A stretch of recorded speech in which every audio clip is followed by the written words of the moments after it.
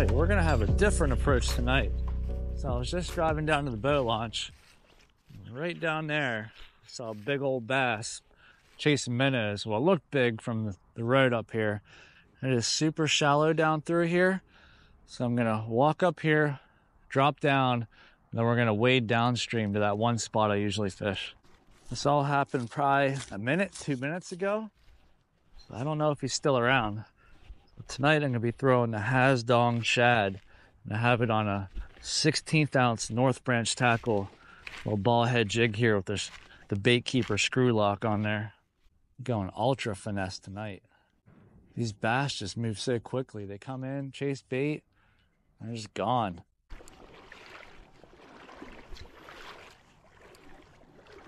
Have about 45 minutes to a half hour of daylight left. Let's see what we can make happen in a short time.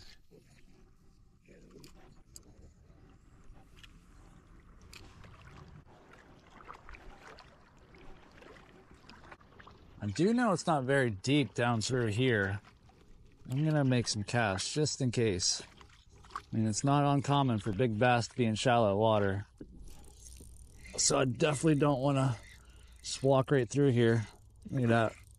I just got done saying that. It's not a giant bass, but it's a bass. First nice one of the night, healthy one. That's wild too. This is right where that guy in the boat just came out of. There's another one.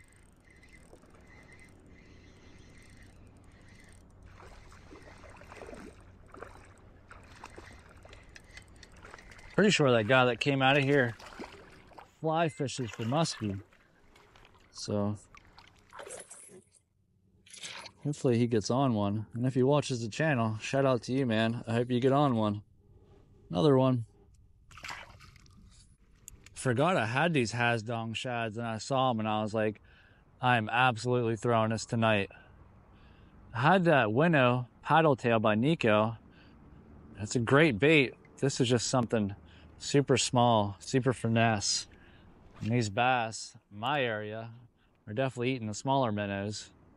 I mean, I'm sure they're eating river chubs and everything else, but if there's bass around, they are gonna munch this little minnow. You definitely shouldn't have an issue with them just slapping at it. As small as this thing is, they should be able to fit it right in their mouth.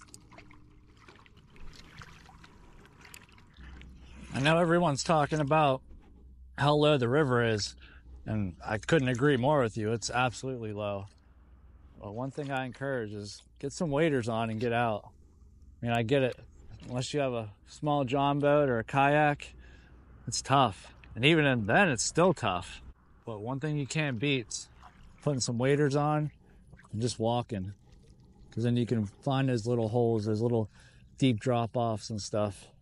And fish still have to eat. Oh, I just missed one. And they're still going to be swimming around eating, especially in the fall time, getting ready for winter. As long as you get out there and make some casts, you're definitely bound to catch something. Another one just jumped on there. I heard it. I was trying to rig up my minnow here a little bit better. I think I got that on camera. Couldn't see what it was, but I heard it.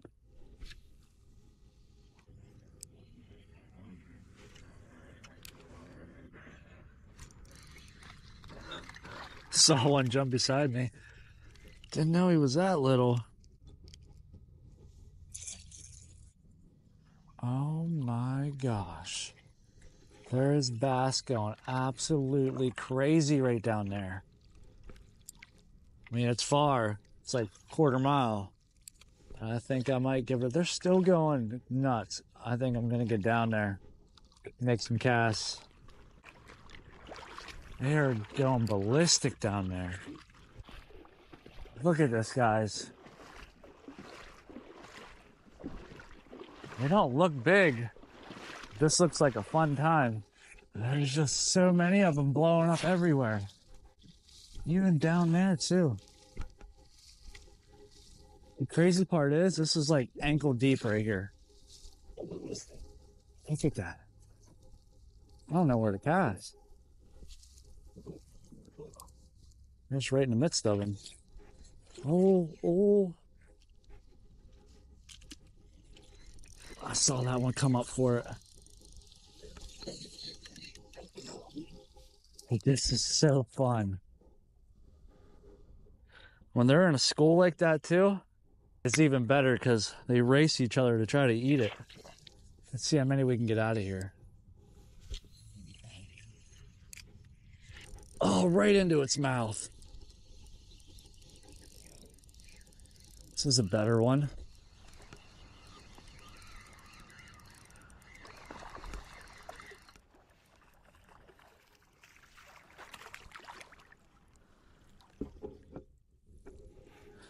Makes me wonder how many are in here right now.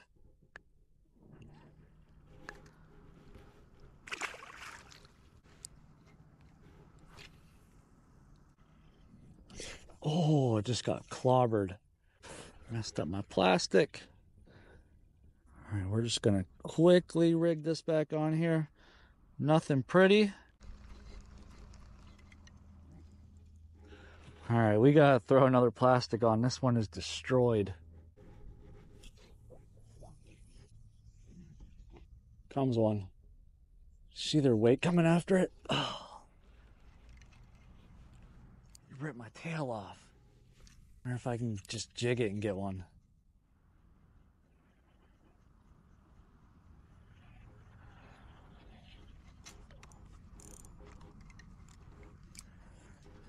Goodness.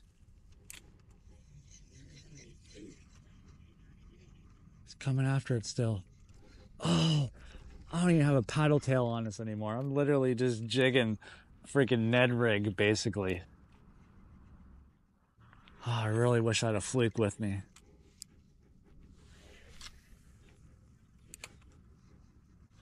Oh, there was one coming towards it. Dude, this is intense. This is awesome. I think we need another paddle tail on. The worst part is, I'm about out of these too. I have like 3 left.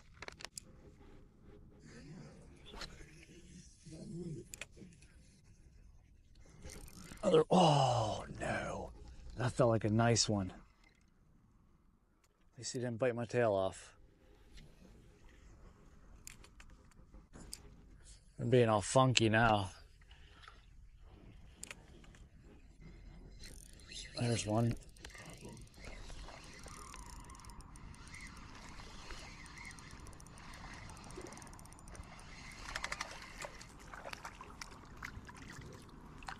Not the biggest bass, but just hardy and healthy, that's for sure.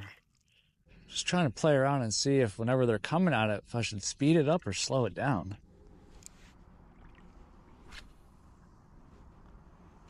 Oh, there's something nice down there swimming around.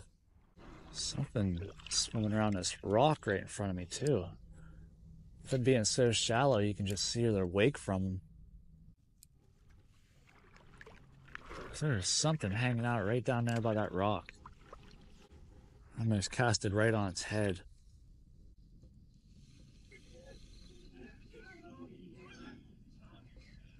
I have a leaf stuck on my lure and they're still coming after it.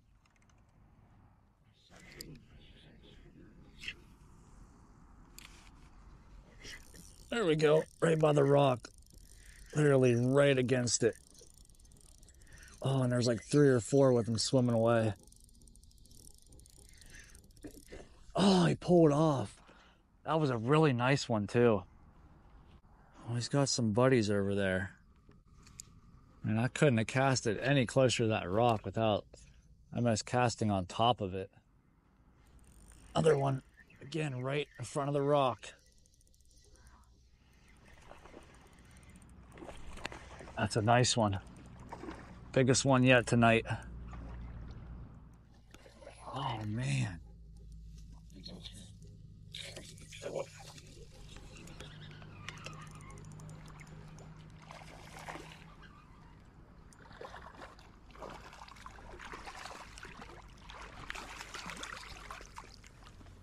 That is a stud. Holy cow. Goodness. Go from catching dinks right there to look at that one. I did not expect that to be right beside that rock. I was gonna say, I feel like the first one I caught I just lost right there was definitely as big as this one. That is a beauty. If you guys can see him, I know there's hardly any light, but that is a gorgeous fish right there. Thanks for the fight, bud. Way to end the night.